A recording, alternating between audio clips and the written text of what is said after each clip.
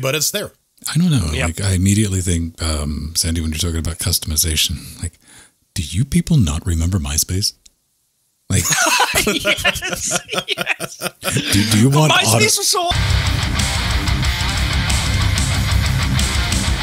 And welcome back to another Linux Gamecast Weekly, the show that covers the latest Linux gaming news, reviews, how-tos, and most importantly, whatever the hell else we come up with. I'm Vince Stone, here in beautiful downtown Athens, Georgia, joining you each and every week, like I do. But that is the Canadian, the only Canadian we have ever had on the show and will ever be on the show, one Jordan Svang. And joining us from Canada, down there in the bottom, is one Sandy Martin, because Pedro died again. He does that sometimes. You know, you're just like chilling out, and Pedro's like, I'm going to die. But together with you, Chat Realm Dynamic, watching us live, helping us form Cocaine Voltron. Yeah, I still haven't proven it. 2 canes, best canes, baby. So what's up? What's new? Anything special going on? I know I have been hard at work. Getting everything recorded for the, check it out, the new hotness from EVGA, the XR1 Non-Blinkatron Lite Edition. So this is an interesting piece of kit because this is going to bring 4K pass-through UHD, 2160p, USB 3, and it's 1080p 60. It can handle that out of the box for under $70. So, pretty good. Yeah. Wow. And I know, I've done videos on other less qualified devices, and that's one of the problems. As soon as you start getting down to like 50 and 40, it's RNG on what you're going to get. And at least from EVGA, you'll probably get the right thing every single time. But I found something interesting when I was deboxing it. It's like unboxing, but you get out the screwdriver. Stay tuned for the video for that. I'll have that up like a little snack peek probably tomorrow afternoon, if not on Monday.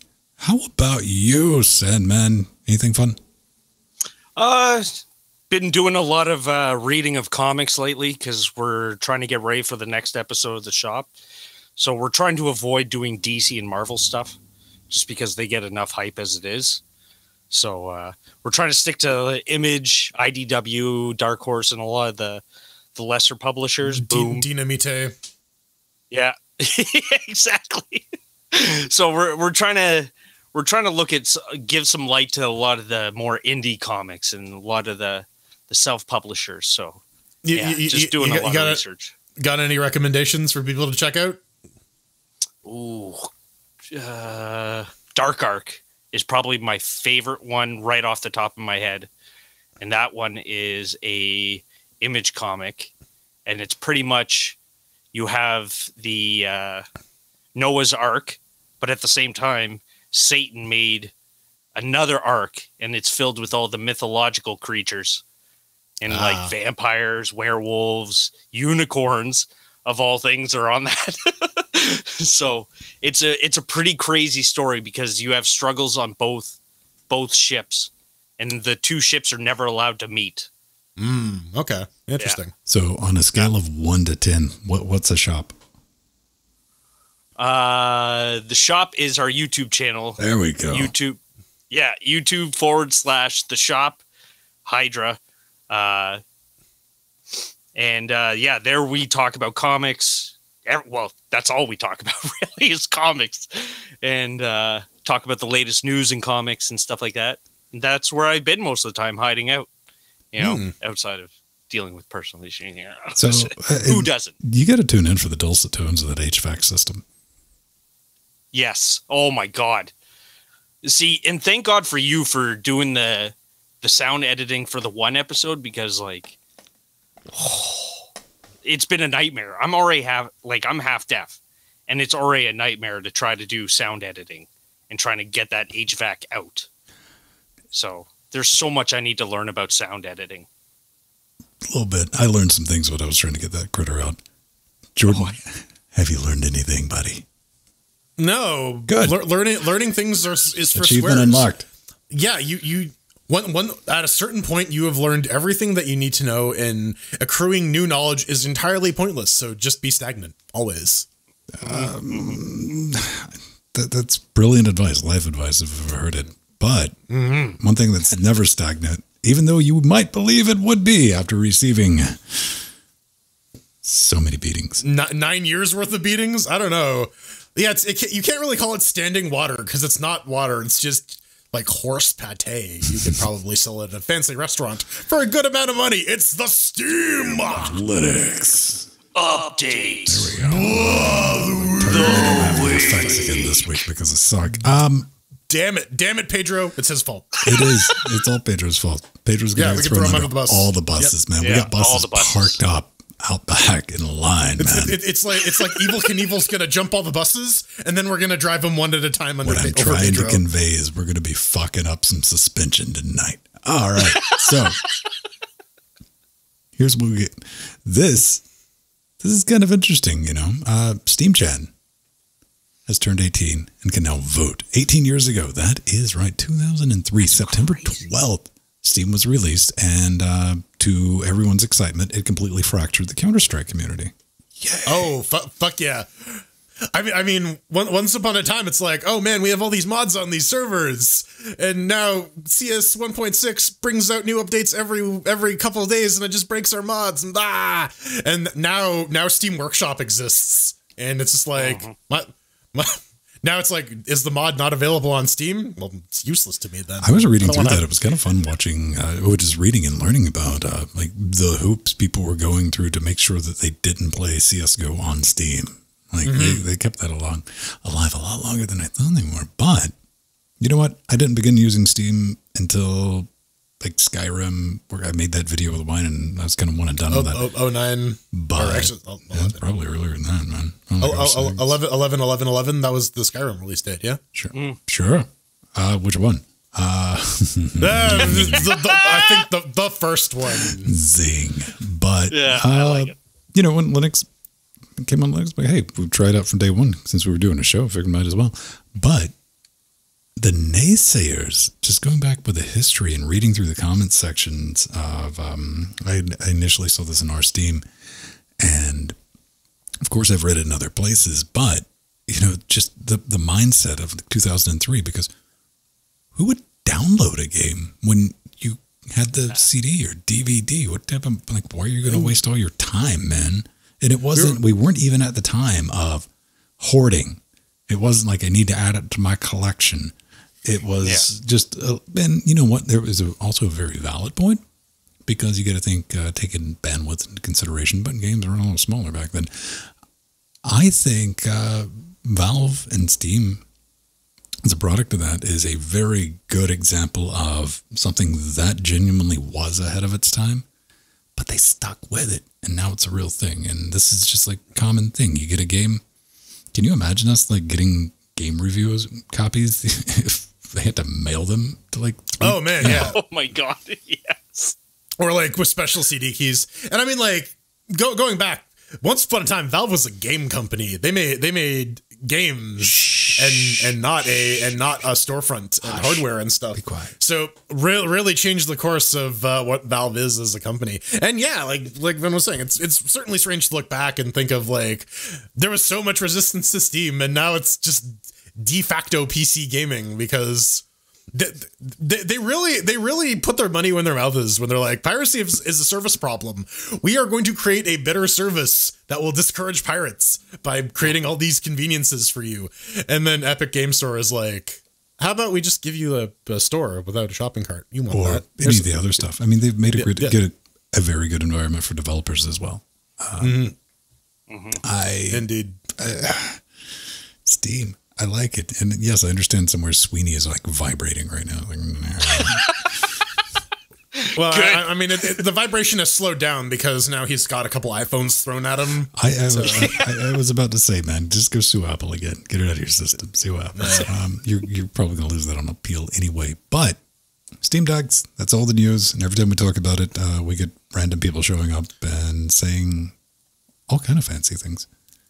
Yeah, this is from Pavel, the ex-Paw, and yeah, they're saying a couple people who've been poking around in the Steam Deck.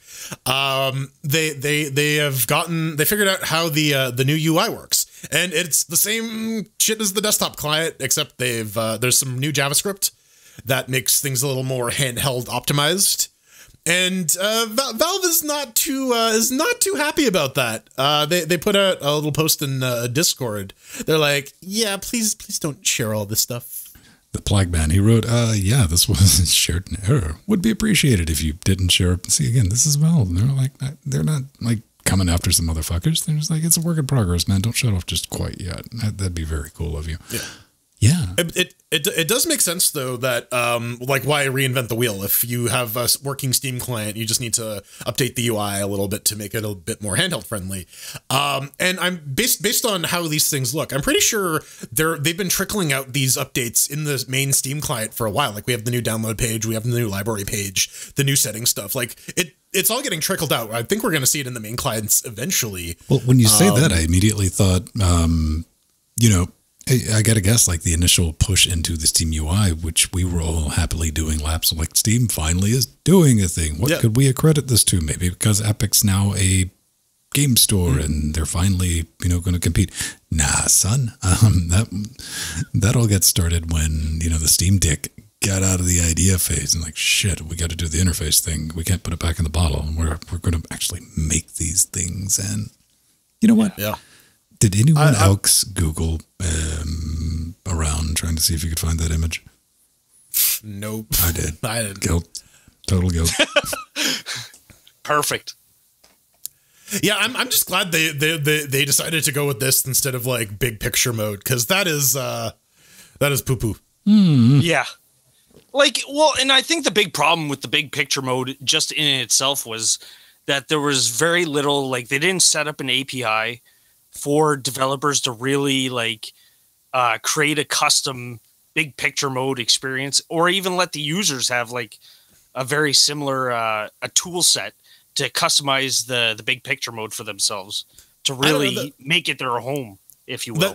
That seems like a pretty standard Valve move, though, of like, we're going to provide this thing that you really don't need to interact with that will enhance, quote unquote, your existing product offering, like Remote Play or Proton or something like that, right? Yeah. Like, they've been doing a lot of that. Here's this thing you can utilize. It requires no additional work on your part, so, you know, mileage may vary, but it's there. I don't know. Like, I immediately think, Sandy, when you're talking about customization, like, do you people not remember MySpace? Like, yes. Do you want MySpace was so awesome. You're going to get glitter. B, you're going to get auto playing audio that you can't fucking find anywhere. And but you can get into Team Fortress games with Tom from MySpace. It's going to be great. What y'all really want, right? It's going to be great. Steam Decks, all the dev kits, they're on the move. That's true. Yes, they are legitimately out in the wild, especially according to Twitter, because I've seen multiple developers all following the rules. Like, here's a picture of our game running on the Steam Deck, but I'm not going to show you any video of it because I'm following the rules, like Val said. And I think that's pretty nice. If you're lucky enough to snag one of these, that gives you about 3 months and some change to get the testing, making sure everything's going to be ready for launch. And yeah, it should be kind of fun to watch, because this is going to be a lot of developers' first time tangoing with, you know, hopefully the goal is, you take your game, you never mess with Linux, you never mess with Wine, never mess with Proton, willfully ignorant of it, and you just launch it and everything works, which we've seen that post. Like, hey, it just worked, and it worked great. Yeah, that was Bennett Foddy from Getting Over It with Bennett Foddy. So how's it going to be when that's not the experience? Do you think we're really going to be seeing developers start digging into it, or it's like, hey, free Steam Deck, neat? I think it's going to be a bit of that. There's certainly a lot of developers. Like we saw Terry post some stuff with VVVV. We saw Bennett Foddy posting some stuff as well. Like there's a desire for, especially for indies, to have their games run well on it, because that's a lot of what people are going to be playing on things that are like fairly small screens, right? Games that are better suited for that. Like your Call of Duty will run on your Steam Deck, but it's not going to be ideal. I know, given the fact that it's Proton, right? I think the porting process is not going to be as extreme as like onboarding to the Switch or the PlayStation or whatever. This is basically going to be a test of like what you can get away with on the low settings. You know, something that I know you can get away with on the low settings? Ray tracing? Walk around house simulator. Oh, Yeah. yes. A solid 60 FPS. This is a video that was posted by an account, which is showing someone play using the Steam Deck IRL. I think this is one of the UE4 demos, isn't it? Like one of the dynamic lighting Possibly. walk around. I thought this was one of the Unity demos, like where they did like There's so using some naked chick. All right, yeah. Oh, very nice. You can fly. Bikinis. But I had seen on that exact same post that another one of the other developers who was on this this person's team was saying, "Oh, but can you install Windows from the SS or the SD?"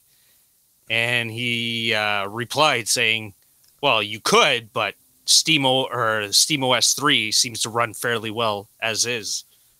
So, Oh yeah. Well, here's the thing: you're not going to get hardware support from Valve if you're going to be running Windows on this, right? Like, good luck. Yeah, especially Windows 10. Windows 11, baby. It's going to be TPM. fun. Listen, I want both of you monsters to keep your fingers crossed that Windows just runs like poo on it, so you can pop over to eBay and get the ones that people are like, I can't run the Linux. Here, sell it. And yeah, one can only hope. One can only hope. But yeah, I hope so. I don't know. Skatebird. It's for the birds. Yes, Skatebird is out. We've had the demo for a while, and we're like, oh, that's a fun looking skateboarding game. And yeah, it's out. The camera is still butt. Apparently, they've recently, as of like 5 minutes before we hit record on this, they put out a new update. They're like, yeah, we're fixing the camera, you guys. That's where a lot of the negative complaints in the reviews are. That then the skating is kind of basic, but again, you're a little bird on a skateboard, skateboarding around, right? Like, it's great. And you know, we don't have an official Tony Hawk game under Linux, so now we have Tiny Hawk. Do you think like some of the disconnect was maybe the developer was rolling out? He's like, man, this is Goat Simulator. Come on. And everyone's like, no, this is a skateboard game. And real serious I think, yeah, because people wanted a skateboarding game. They didn't necessarily want another Goat Simulator. Yeah, people take the skateboarding game seriously. I do want to thank Imp Foxdog for dropping that in Discord during the pre super shows. And you know, it is single player. It doesn't come cheap. It's $20. So, I mean, I guess it's updates. Yes, we are planning to fix the camera. Oopsie doodle. Yeah. Okay. That's hilarious. Maybe around the 21st, that'll include accessibility toggle to disable the blur. I see Pedro's already written in. Yeah. So, okay. You know what? I'll play around with it. You guys were talking about the PS2 skating experience. I missed out on all that. I've never really had access to a skate. Played a lot of extreme sports. Take Tony that Hawk. back. Do you remember the Blender game made using the Blender game engine? That was a skateboard game. It didn't work very well. Was that the probably one that that's why I don't remember it. No, this was a serious developer. That was it was the other person that said, I'll take a crack at this Blender game engine development. Blender. And it never really went anywhere. Even Blender was like, you know what? Nah. I think the most time I put in a skating game was the tanker. So if you bought a copy of Metal Gear Solid 2 Substance, they had a bonus mode that was just like a skateboarding mini game on the game level, and you could just like fucking grind around and do kickflips and shit. So I ended up spending quite a bit of time in there. Skateburb. I want to play around with it. I really wish there was some like multiplayer. Yeah, like, I'd say the biggest bomb of a game that I played in terms of skateboarding was definitely Tony Hawk's on the Dreamcast back in the day. That was like my first experience with a skater game. Never played one ever since. Well, today's your lucky day. You can now play it with a skateboard. Yeah. Skateboard. Adam RGP. What is this, Ben? It's Turbograd. Oh, yes. Turbobrad. Turbobrad. The Trudograd. So this is Adam 2 Trudograd. So Trugador? Yeah. Trudor! So this is the sequel to the Adam RPG, which came out also on Linux. They didn't see the way that they're advertising the game is that it's a standalone sequel, but I feel like they should have put Adam 2 on it, but they didn't. They're like Adam RPG, Trudograd. Like it's they have a thing in the product description here. They're like, you should really play Autumn RPG #1 if you want to understand the full story. And I mean, okay, that's fine and all. You can have an ongoing story. I would say though, and there doesn't seem to be any indication of this, but if you're gonna have like a soft requirement of people playing the previous game, have an option to import your old save from the old game, right? Like. Absolutely. Games used to do that shit all the time. That's how you actually incentivize people to try this out. They're like, oh yeah, you can play like the game on its own, but you miss out all the cool shit because you need to have played the first game in order to like get all the dialogue. Jordan, choices. I have a way better idea. What we do is we put the first one and the second one in a bundle. Okay? And we call it the 2-in-1 edition. Mm-hmm. Oh my god. No, but like really, like the UI definitely looks better than the first game. Like I really like the changes from what I've seen from the Let's Play video, or the demo video that they have on the page. The movement looks a little different, but really I'm not noticing too much of a change. It looks like it's still the same system, and a lot of the mechanics are still there from the first game. So outside of like maybe visual aesthetics, I don't think there's going to be much of a change here, and story progression. Like visually, I'm getting some like Fallout vibes from it. Well, for sure. They definitely say Fallout is like one of their chief inspirations. And by that, I mean there's literally a dude running around in power armor. So yeah. I mean, it's not like that originated in 100%. Yes, that's where it started. Power armor. Yes. Yeah, but the power armor's extremely retro. Yeah, just like RetroArch. Yeah. See, look at this motherfucker trying to bring professional segues into this bullshit. I know, right? I thought you were going full Skeletor there. I'll get you, He-Man. Yeah. I will eat your ass. So yeah, RetroArch coming out of testing finally on Steam. So originally, one of the problems with the testing for RetroArch on Steam was that a lot of the online cores weren't embedded with it. So you had to copy and paste a lot of. So if you had the standalone for the desktop, you had to copy and paste it over to the Steam folder. So now a lot of that stuff is embedded now, fully functional. You can do your retro achievements from retroachievement.org, which is some of the achievements are insane, by the way. How appropriate. Yeah, How appropriate. I know some of the Sandy. videos are just so weird, but I guess they can't show any actual proprietary games. They can't show actual Sandy. So everything's free, though. I mean, it's free to play. They have all the cores for, Muppet 64, Chronos, PCSX, Stella, Same Boy. For your legitimately dumped copies of the games that you have physical copies of. 100%. And, well, I mean, doesn't this always boil back down to, no matter what the game is, just maintaining version management, up-to-date software? Like even these days when I download Blender, I install it through Steam because I'm a horrible human being and I hate freedom. I mean, yeah, absolutely. Having RetroArch on Steam is like probably the easiest way to keep it up to date these days, for sure. Oh, 100%. Like just the ease of use, the ease of maintaining it, like just keeping everything up to date. It's like, why not? And especially with the Steam Decks coming out, I'm like, this is the perfect addition to add. Oh yeah, that is a massive value add that Valve cannot advertise or they will get sued to fucking high hell. What's that? Oh my god. Hi, we're Nintendo. Did you say anything? Yeah. Did you allude at something? What's the over under on like the day before the Steam Deck releases? Nintendo files papers against Valve. Yeah, the Steam Deck. It's me, Lario. Yeah. Oh, that was hurt. Oh my god.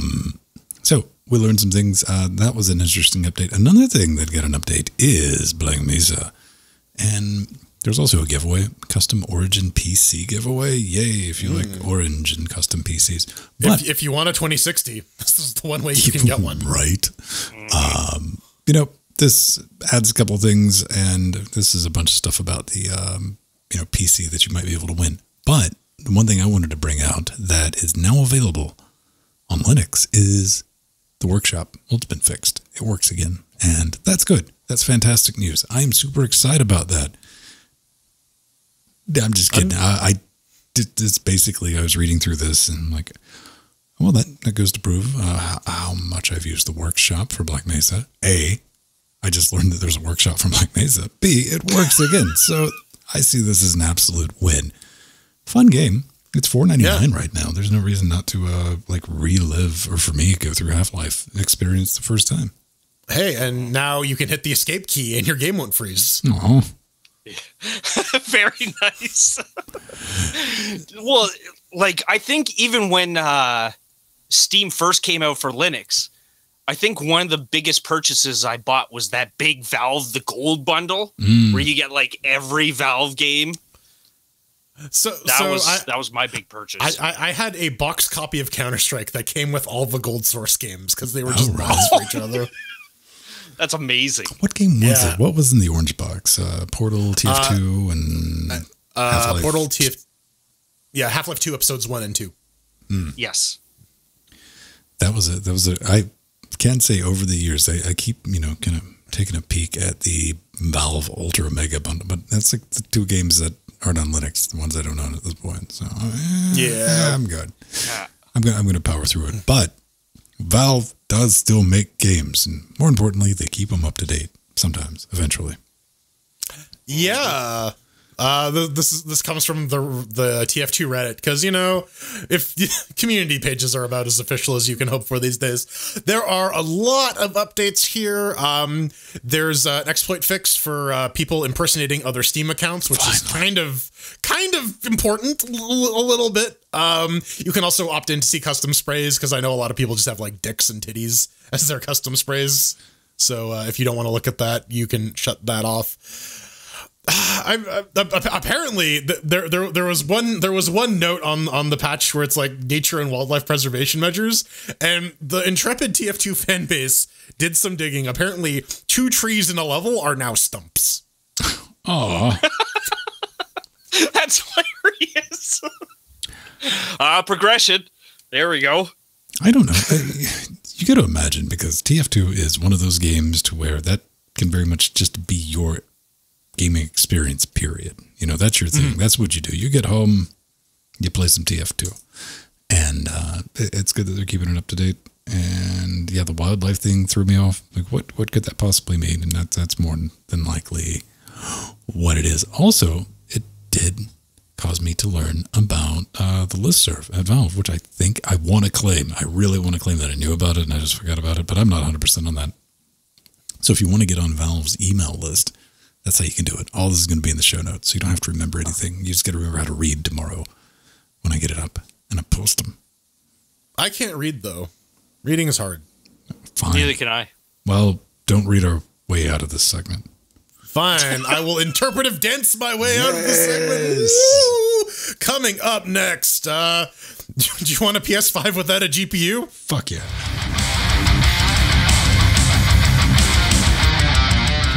Does he know? Nope. No. I told you I was going to. Welcome back, ladies and gentlemen, for the second part of the show. The part where we don't talk about that place or those people that we talked about in the earlier half. So that is wonderfully descriptive. Thank you. It is that section where we talk about the thing, not from the other thing, but from this thing. Listen, man. From the new thing. It's always a good idea to leave a little bit of wiggle room. Yes. Yeah. So if you want to do the thing, you can head on over to patreon.com/thing. It's patreon.com/LinuxGamecast. Become a Patreon. You get some cool stuff. $1 an episode gets you access to the Discord channel. You can also get at that by subscribing to us on Twitch, twitch.tv/LinuxGamecast. Click that follow button, click that subscribe button. It's great. But yeah, $2.50 episode gets you access to the show notes, lets you suggest stories, lets you sort of watch the podcast congeal over the course of the week.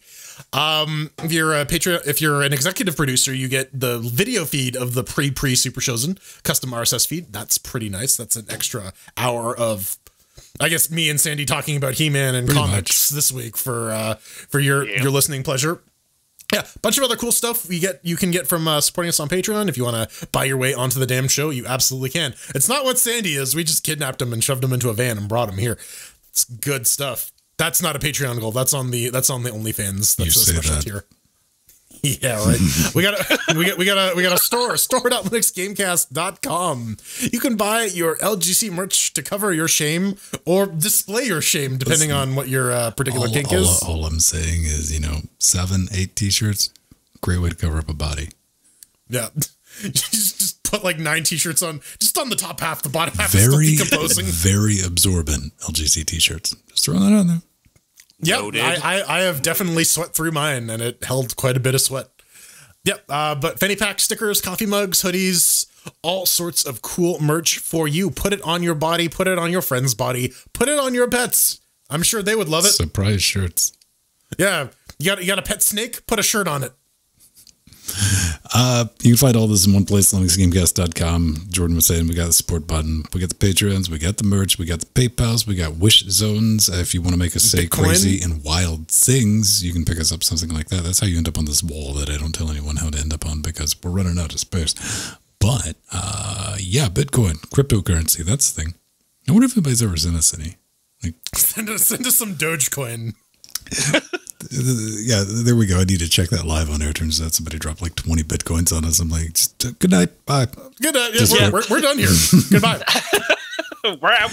With your support, you keep us loud, live, and independent, ad-free. But on Twitch, now something I'm thinking about doing on Twitch is for patrons, definitely executive producers, is a separate stream that'll go out to YouTube. And I can set that to ad-free and it will obey us. So, yeah, that might be a little spicy thing to throw in there. A little bonus. We like to do it because, hey, you know what? If we could do it for free, we would. Unfortunately, this stuff costs money. You're talking to a person who had to spend an entire week to spend $60 of like, do we really need to? Yes, we really need to do a review on that. So, yeah, keep being awesome. Thank you for your support. It does mean a lot, especially to, like, maybe we'll get something that's not plaid for Sandy.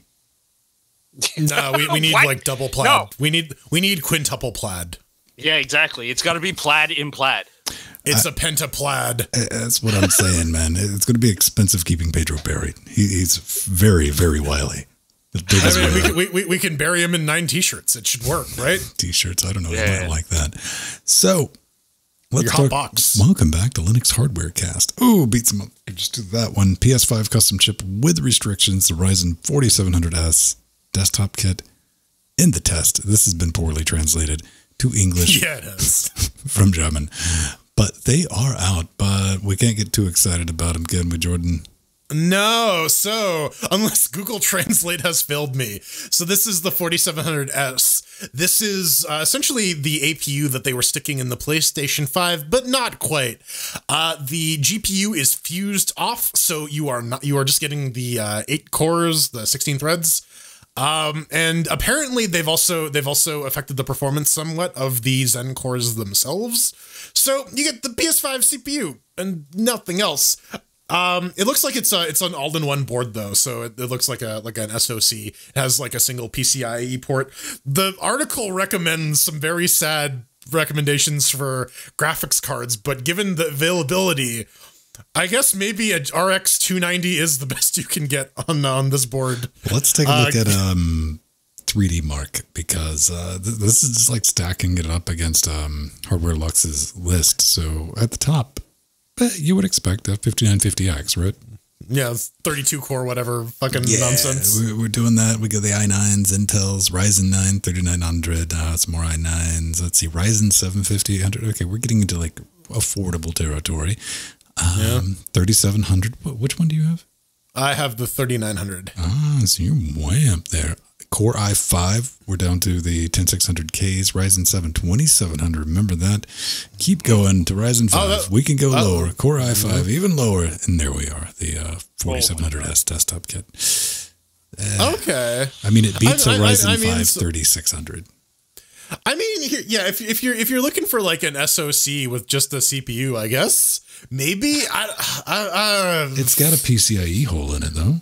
It does. This is just 100% like binned PS5s. Like they didn't pass the voltage test. The GPUs were bummed. They're just like, fuck it. Here's a board. Have it. Do you think it would be worthwhile? The reason I put this in because if you're building like you know, like media a server HPC or something. Yeah, something like that. Everyone's always on the lookout for, you know, an all-in-one, basically SoC. Not really, but you know what I mean. And do they have? They don't have price on this. No, that's what this boils down to, because this is not an attractive offer until you say $150. Yeah. Because like if you're building an HPC, like you're looking at an APU. Like I don't want, like, for space considerations, for cooling considerations, it's a lot easier just to have the one SoC and plop it on and you're good to go. So yeah, really got to see what this is going to retail at if it's not just going to be like bulk order for digital signage and shit, right? Like, or that's right. Or like industrial control systems or something. Right? Now, wouldn't it be, as the kids say, dope as all fuck? They had one AF with the GPU, like just going full bore. Like, I'm sure there's some language in the contract that AMD signed with Sony. They're like, no, it's ours. Well, I mean, it has 8 Zen 2 cores, 36 computer units of RDNA, so it can display a graphic. Yeah. The matter is, like, they just want you to use the CPU. They're like, yeah, this really cool GPU we made. Yeah, don't look at it. Negative. Yeah, negative. We poured a bunch of hot lead on it, so you can't use it. It's still a better love story than the Jaguar from last gen. So hey, focus on the positive. So you might have noticed, if you've been paying close attention, you squint a little bit, and there's eagle eye, that we're streaming right now. I know. What? I know, can come as a shock to some people. Understood. I was prepared to answer these questions. This mysterious thing that might set you back, take you back just a little bit. What I want to talk about is a handy tool that I use to move between these shots. It's a Stream Deck. Not that Stream Deck, the other Stream, the OG Stream Deck. The reverse penis. Yes. And it's from the cat, Elgato. And they make multiple versions. They have ones with like 3 buttons, and I have one with more than 3 buttons. I have that version. Not the, wow, you put a lot of buttons on that one version. And controlling it under Linux has never been really that good, because there was a Stream Deck UI program. It was Python, all the fun stuff, but you had to use Xdoot to like capture windows with OBS, and it caused you to lose focus. And that caused me to dig around for BitFocus Companion, which is what I'm currently using. I'm using a Raspberry Pi 4 8 gig to basically butter robot and power the Steam Deck, controlling it over what is it called? OBS WebSocket. So that way I don't lose focus and I can do all the fun stuff. Like, look, there's a Jordan. And press a button. There's all 3 of us. Well, somebody wanted to fix that and kind of update it for a modern era. A new version, a new thing called Stream Deck UI to replace Stream Deck UI. Can't make that up. UI Stream Deck?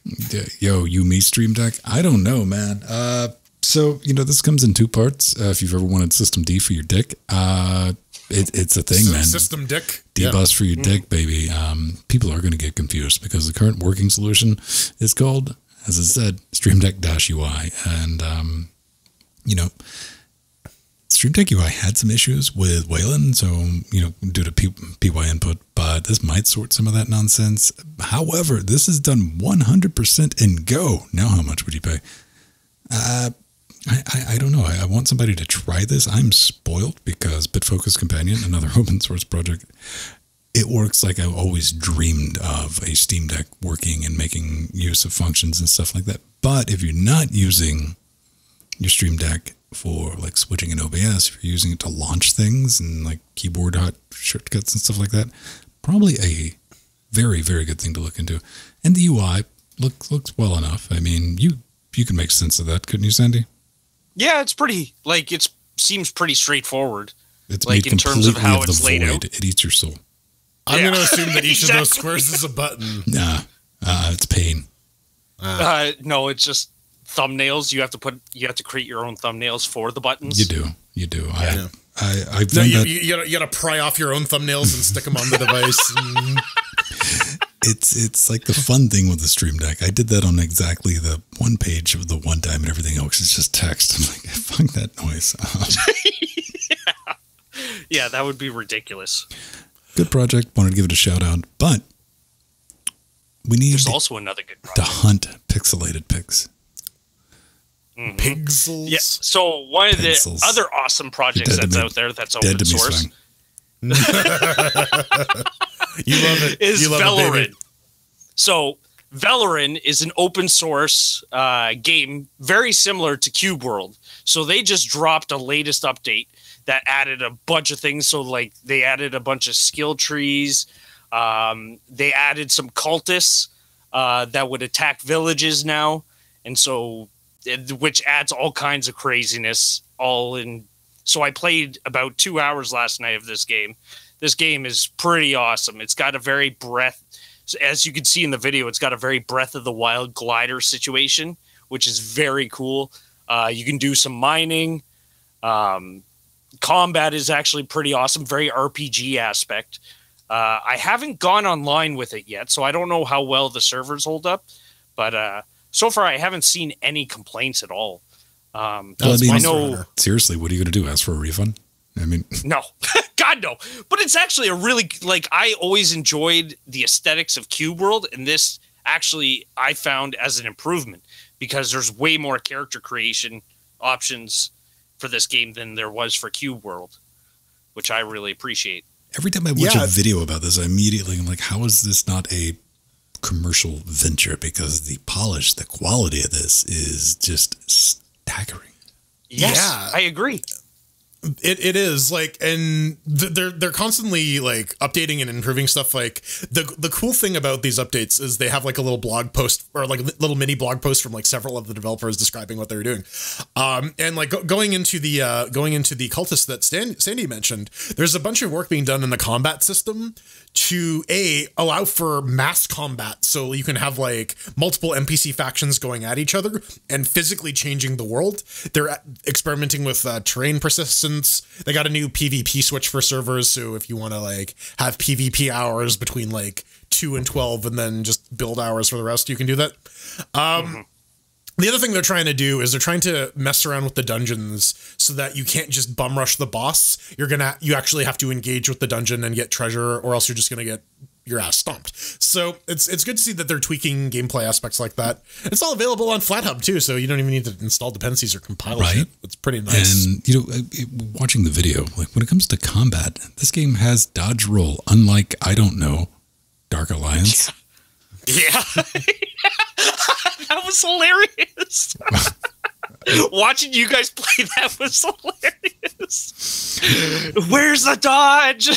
Just I had a little shout out at the end of that video for developers. And yeah.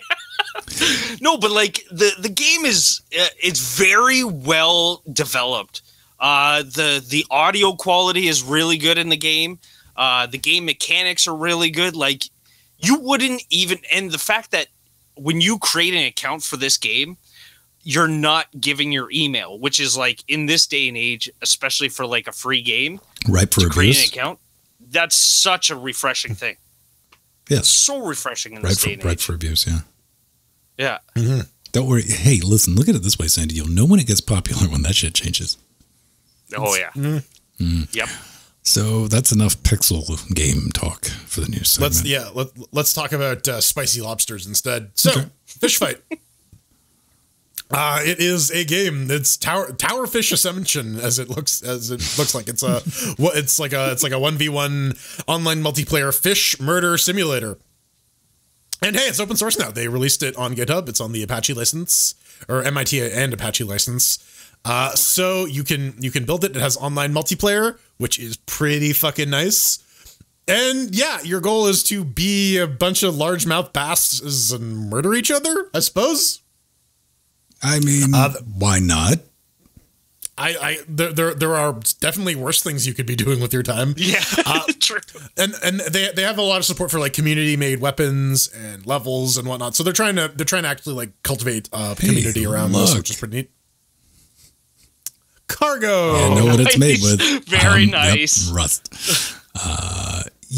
Rust. Yeah, yep, there we go. That's 100% rust because hey, why not? Oh yeah. I really like when they take something, to completion, or at least as far as they envision the project going. Like, here's the source, go play with it. And I mean, this is not, you need to buy the assets or anything. They've just dumped it. on GitHub, free-to-play round. Every time I see those fish, I just keep thinking, "You shake my nerves and you rattle my brain." Blah, blah, blah, blah. Oh my god, no! The singing flounders. The singing basses, the trophy basses. Never go bass to mouth, but so never go bass to trout. This is neat. You can always support them through the Make a Fish Foundation. You got something like this with online multiplayer, LAN multiplayer, and I'm just going to be dragging this out. I'm going to play around with it and see how it is, because I need to cargo my life some more for no reason. Draw and guess. Draw and guess game, because we can't call it Pictionary. Nope. You could call it Dictionary. Wait a second. No, never mind. So this is Draw and Guess game. It's on GitHub. You can find the links to all this stuff in our show notes, as we often do. And that's what a straight line looks like when drawn with a mouse. Yes. That's what anything looks like when you draw it with a mouse. But if you've ever played Scriblio before, this looks very familiar. It's basically a self-hosted Scriblio client. You can have people connect to it. You can draw and guess. They have custom word lists. And it's definitely a thing. It's nice to have an option in case Scriblio goes down. And yeah, it's all done in the browser. There's a client server model. I don't know why you can't just hit it in the browser. I'm pretty sure you can as well, because it's JavaScript. But yeah, that's it. Play some Pictionary. It's open source. It's available. Yeah, and plus, if I had a client, I'd be changing the word list to whatever type of dick that people can draw, like cowboy dick, cactus dick. Spotted I seem dick. to be in a Western theme. With a friend. Who wants to play? Okay, we're just gonna stop the podcast right now. Yeah. Just Yeah, play exactly. Pictionary for the next. Have a good night, ladies and gentlemen. We're going to be playing this for a while. We might try it out in the after shows, and that's a neat little project, especially if you don't want to use Scribble.io. Is that it, open source? Yeah. I don't believe Scribble.io. I don't think it is, but it's free, right? I just threw this in there because maybe you want to roll your own. Maybe you're trapped on a submarine and you desperately need to play Pictionary with a person next to you. Maybe you're in a country that has completely cut off internet and all you have is the thumb drive with stuck in a submarine, which is horrible because you're beached and you're like, man, why is this submarine here? Okay. Quake. Quack. I've had words about Quake. Mainly, why did you let him do that to my boy, Microsoft? Why? They massacred my baby boy. Oh, that's rough. But let's talk about itsy bitsy Quake. Tiny. So small. Quake. So tiny. Quake-like, I should say. A demake of Quake. And it's going to fit in just 13K of JavaScript? Yeah. All right. That's insane. Yeah. This was part of the JS 13K competition where they were trying to build JavaScript browser games in under 13 kilobytes. This is definitely one of the more ambitious of the entries. I scrolled through a couple of them, and a lot of them are just like basic Mario games or like Bomberman. Nothing like fucking this, man. If you're not watching the video version, Jesus Christ. He's straight up playing right now. Dude, I am. Just live. Now, this is just like hella impressive. The levels are basically made of like axis aligned cubes, which, it's going to simplify your collision detection. And I'm going to end up getting killed to death while I'm playing around. But, the collision detection and response, it's right on there. Textures are also made using the just procedural generation. So, but it lacks, nope, it no longer lacks strafe jumping. Yep. They fixed it. Okay. Yep, it's been updated. That was clearly the game breaker for people like me. That probably brought it up another kilobyte. So this might be. I did. This probably brought it up to 14. If you look at the source code, the guy explains that he minified this to high fucking hell to pack this down to 13 kilobytes. There is this is not 100% browser based. There is a C component for the map compiler 13K. so that they can further. Yeah. I mean, not to take away from how impressive this actually fucking is for 13 kilobytes. I'm just saying, like, there is definitely like some shoving your foot in the garbage can to pack that shit down. There is, and even in its demade state, it's still a better love story than what Night Dive did to my boy. Yeah, so true. It's got more of a quick feel to it. Oh, absolutely. But yeah, it's kind of sad though that it was only just the one level, But like, I definitely love what he had already done with the game so far. Like, that's amazing in 13 kilobytes.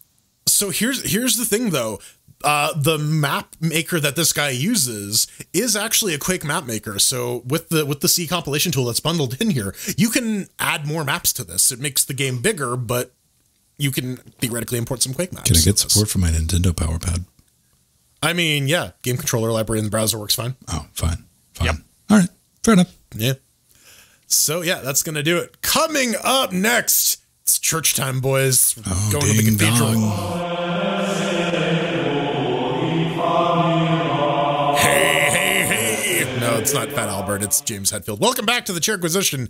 This week we're taking a look at Cathedral 3D from Unfinished Games, done on a custom engine. You can pick it up for about $5 US. What is it? Unique gameplay focused around protecting the chest. Flexible attack system with classic FPS weapon types. Custom game engine crafted using the dark powers of the C programming language. So patch 1.6 added Linux support. 1 year later, almost. So here we are. We gotta thank Unfinished Games and the publisher, who was, I am spacing on them right now, Feardemic, for sending us some keys over Creator Connect. So I guess let's get into it. Ven, how did you like Cathedral 3D? Oh man, as soon as the clock resets itself, check this out. I had a ball, Pedro. Wait, he's not here. You had a ball, Pedro? Is it like Wilson from Castaway? I had a ball of Pedro. It was delicious. Check this out. You give me credit, man. Sandy kind of looks like mini Pedro in his current getup. Okay. He does. Sure. Stick with it. Roll with it, baby. How does it run over here on Debian 11 on the Threadripper 1920X, 32 gigajoules of memory RAM? Got the NVMe's and all the other fun stuff. Everything launches mixed with the running. Nothing to report there. I mean, windowed mode is limited to 720p. That's a wee tiny, even on a 43-inch monitor. Just want to say that. Keep and gerbil work. As expected, no complaints. Controller support is just an absolute no-go, a hilarious no-go. And really, it's for the best. You know, I tried it with Proton because part of the update with Linux was, hey, we've added controller support. It doesn't work on Linux at all. But with Proton, it's using the Steam Virtual Keyboard thingy, and that is a laughable hot mess. Now, I did have one spike crash. If we're going to talk about stability, there's a lot of reports of this game being hella unstable, but I only hit that one when I was watching other people's replays because I kind of wanted to know how the hell to play the damn game. This brings us to fun because, yeah, we need to talk about that. Kitty 3D does a really, really bad job of explaining what you need to do. There's like 3 little screens at the beginning that sort of explain, grab the chest, run. So I had to watch some replays to figure it out. And some people are really, really genuinely good at this game. Gameplay-wise, easy to explain. You run around with your Pac-Man chest, you dump it in like a safe spot, and you commence murderating things, and you repeat. See how long you can stay alive. It's kind of like a tower defense game, but the tower is mobile. You can move it around, and the tower also wants snacks constantly. Maybe like you can think of it as an arena FPS with like extra fucky bits thrown in just for good measure. I lasted about 25 minutes on this before tapping out, man. This is just not my jam. You know what, though? It does look better than the original Ludendum Dare. I think it was 33 entry. Yeah, 33. Save the Chest. That was the original name of the prototype they made. But you know what? This thing's priced the same as Devil Daggers. So if it is your cup of chainsaw, if this is your thing, pick it up and add it to your collection of not quite finished, but maybe one day games on Steam. Yeah, I mean, it's a thing. Technically, it works. So there's your 2. And as oh shit, Who's going?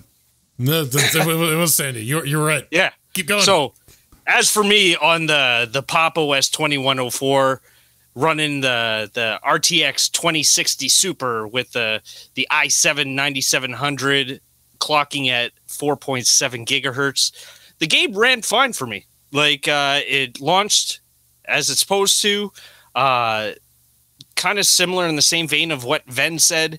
The controllers there's no direct input. So if you have any PlayStation controllers, that won't really work out of the box, but it will support X input out of the box. So be aware that you're only probably going to be using your Logitech controller or your Steam controller or the your Xbox controller. Outside of that, no other controller is going to work. The gameplay definitely reminds me of Unreal Tournament in terms of the movement and the way the camera's laid out. You definitely get that old 90s shooter feel to it. In terms of the frame rates, like the frame rates definitely took a dive once you start hitting the second wave of the game, because you have like all these enemies just showing up and it's just like, what do I do? What do I do? So you got to kite them and run away just so that way you can actually like get the frame rates back, and then pretty much put your box somewhere safe and then hope for the best that the frame rates don't dive. You try to kill them as fast as you can, but they just seem to keep coming back. Is it fun? Like, unless you're one of those people that goes out of your way to get the high score. Like, if you're a completionist, I would say, yeah, this could be fun, but for longevity's sake, maybe it's something you could come back to every couple of years just to see where you're at on the high score and try to update it. But outside of that, I don't see this having like a longevity sort of gameplay aspect to it.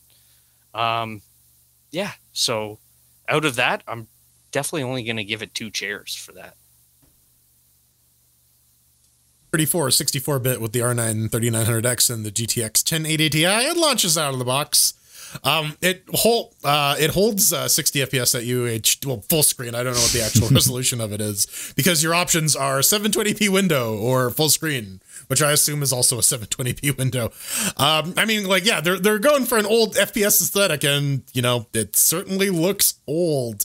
And like Sandy said, I ran into that issue where the game just eats shit when there are too many enemies on, because by the time Wave 2 rolls around, you're like, fuck, I'm out of ammo and health, and I need to go collect some, which means I need to kite all the enemies, and then the game slows to a crawl.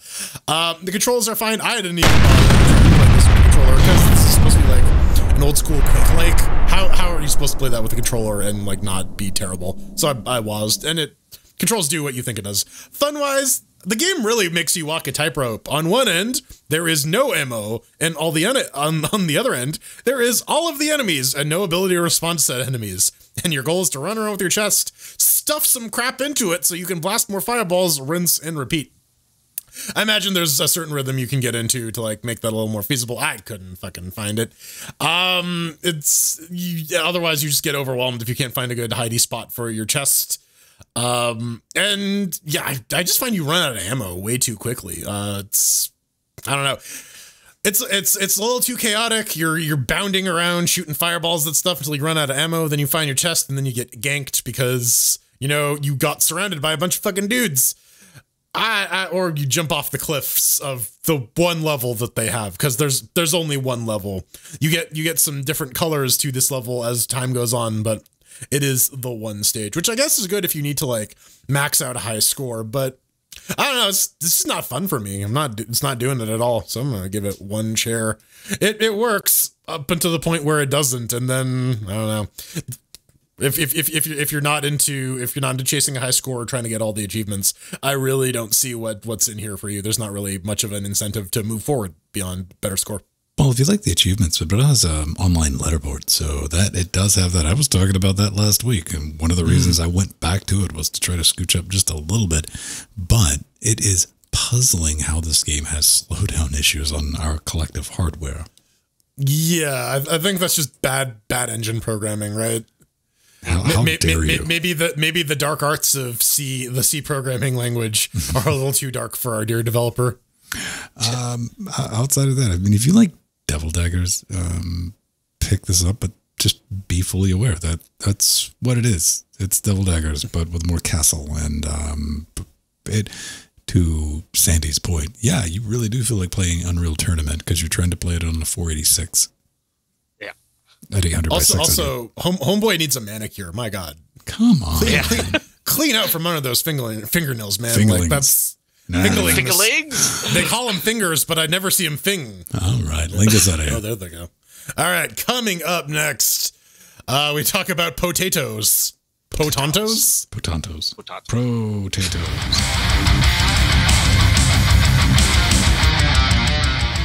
the hate mail segment.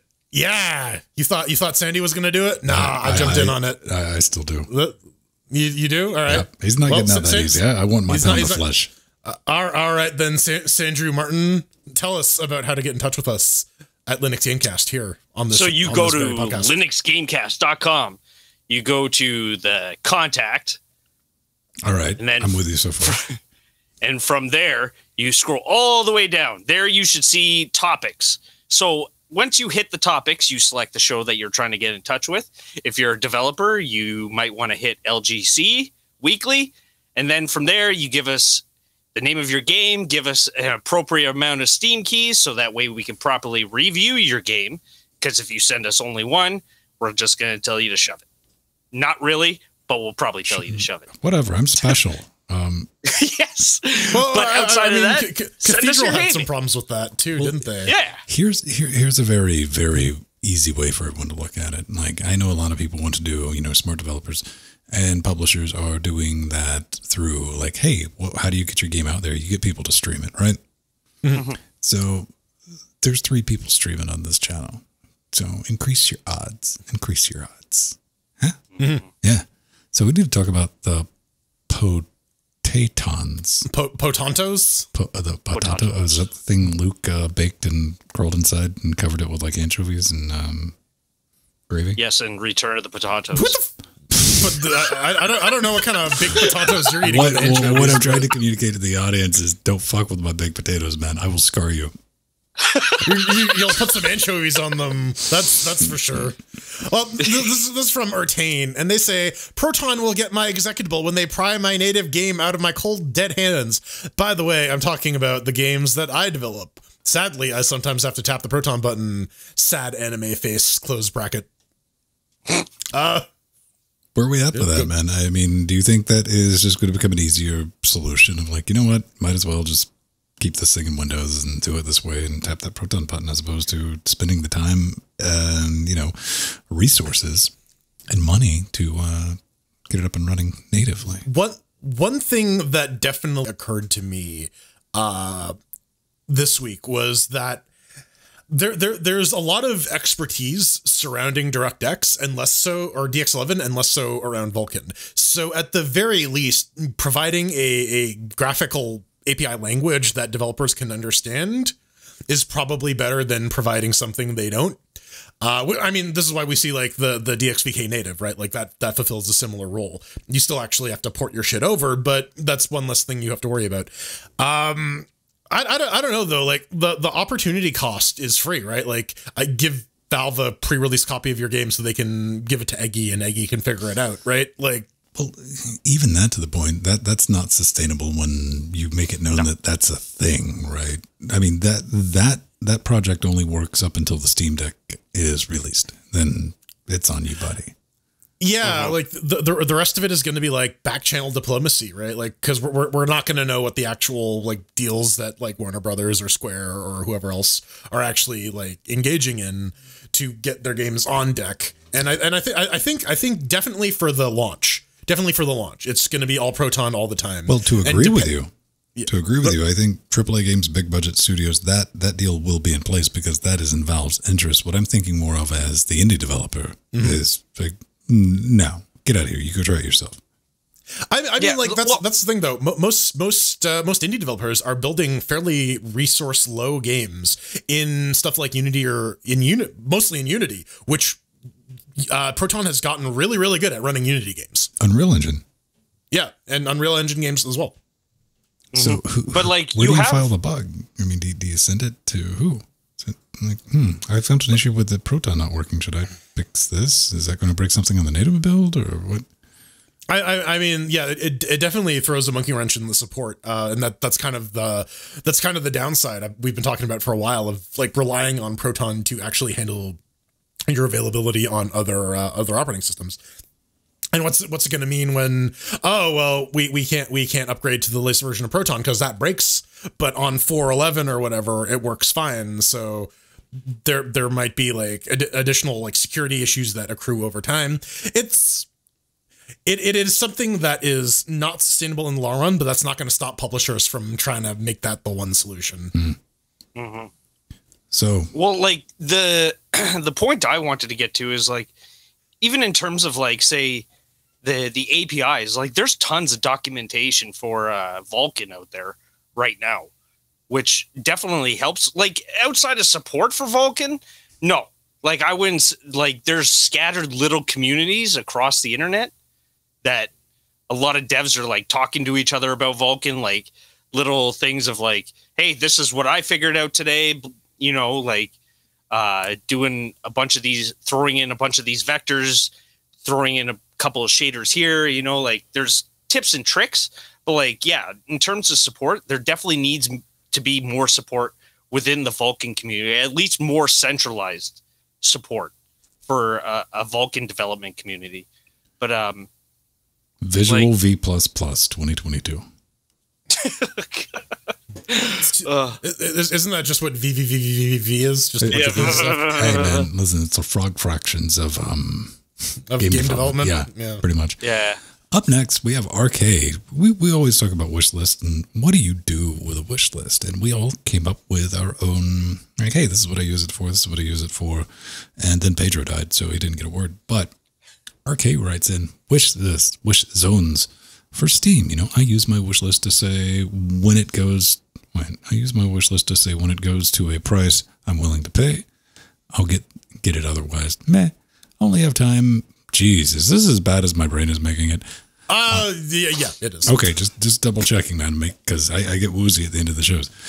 Only time I have done the beat it and refunded it was Metal Slug 3. Beat it in 40 minutes. Not willing to play at the time. Pay at the time. £14.99, about 22 US wet stinky cashes for a 40-minute game. Had it off been $2.99, sure, that's fine. You have damaged me, sir, madam. Well done. Yeah, well done. I'm glad I didn't have to read that. That's yeah. That's like some stop and go traffic for reading comprehension. What are they trying to say, Lassie? Timmy stuck in the well. Well. Arcade's talking about using his wish list or their wish list in a similar method to a lot of us, where we put a thing on the wish list and then we get an email when it goes on sale. Because I don't want to pay $80 for a game. I might pay $20 for a game. I might pay $10. I'll definitely pay $5 for a game. And so there's a lot, especially as Linux gamers, we've learned to be patient because sometimes there is a native Linux version that comes out with all the DLC as well. So you might as well just grab that instead of having to piece it all together. But yeah, like that seems about par for the course, I'd say. As for the beat and refund it, man, I don't know if you can beat it in 40 minutes, but like, I don't know. Metal Slug is one of those like high score chasing games, right? You don't. Yep. They're short games, and the goal is to get like better and better at them and like speedrun them and shit, right? And you know, let's just be perfectly clear. I mean, we're not like, hey, Valve, you should think about it. I'm like, we know, and if you play that card too many times, you're going to lose your ability to refund games. Which Valve doesn't have a problem with. And good luck writing that support email to Valve. Like, hey, yeah, I know I've been treating the refund thing as a rental system, but come on, bro. Come on. Bruh, come on. Bruh. They're just like, get the fuck out of here. We're Valve. Yeah. So is that going to do No. it? Do we feel like we've solved all the problems? Except how to end the show. How are we going to do that? We do it the same way we always do it, by me flying around looking for the damn cursor, Jordan. That's like this. Cue the music. Hey, everybody! Thanks for showing up and hanging out with us for this experience, and thank you, Plaid Shirt, for joining in. It's great. You brought your Sandy along with you, which was always very kind of you. Very happy to see that. If you want to scream in my direction, just get a hold of me. Also, go check out the shop on YouTube. Yes? Yes, the shop, YouTube. Okay. YouTube.com/the shop. Look at that. Marketing. If you want to get a hold of me, I'm just at Venstone on Twitter or at Ven on mast.linuxgamecast.com. Come scream at me there. Don't add me as a friend unless you have a profile picture, which it clearly states on my profile, because I'll just deny it and be like, next. I'm Jordan Svung. I'm the hottest new release this fall, and shit. I know you want to add me to your wish list. You can do so on Twitter at The Burning Fool or on twitch.tv/Burning Fool. And I'm Sandy Martin. You can also find me on the Twitterverse at Ultimagus. You can also find me on the YouTubes with The Shop. So youtube.com/The Shop. You can also find me on Mastodon at Altimore. That's it? Oh, at Linux Social. Right, because you got to specify that. Smash that domain, fam. Yes. I forgot about that thing. Oh, man. Well, it's that time of the week where we try to read the names on the Star Wars scrolling credits thing. It's you know what? At the end of the day, it's still better than Rise of Skywalker. We gotta thank our advisors, Omegas and Artheron, and our executive producers. We got Aldia Sparbram, Scott Michaud, Mr. Fox Dog, Atomic S, Mike G, Mike T, drummer Holy Toasty Kohaku. Chicago kicking all that ass with Darkwing and Abstraction. Yeah, our we got Jack B, Ronaldo, wait, Renaud L. Oh, you done fucked Ryder up, son. Ex Machina, Trugzilla. Frostclaw, Dubin, you gotta practice. Doom 2 Watt, Steve B, Dirty Dean, Bang, Gamatron, Andre, Jason B, Lord Maka, Jorl W, Iris 121, AJ, Dusky, Brock Y, Steve B, Friezo. Steve E, Jolly -9, Oh, Oil of Hope, Monica, Alex, AJ. Oh, look at these fuckers. Look at these fuck buddies. Mike, Arthur, Linux Nero, Aldius, Noctilus, and John, and you know him, you love him. Bishop, get out of here, Frank. Whenever I see Noctilus, I just think he's Noctila and is just a brown and lighter brown fan. I keep thinking Nosferatu in my head when I see it. Did anyone watch Nos like 4A2? Did anyone watch Ladies that one? and gentlemen, that's going to do it for tonight before the fan gets angry. All right, bye-bye. Hot box, baby. Don't make a Hot face box. or anything, Sandy. Just be normal.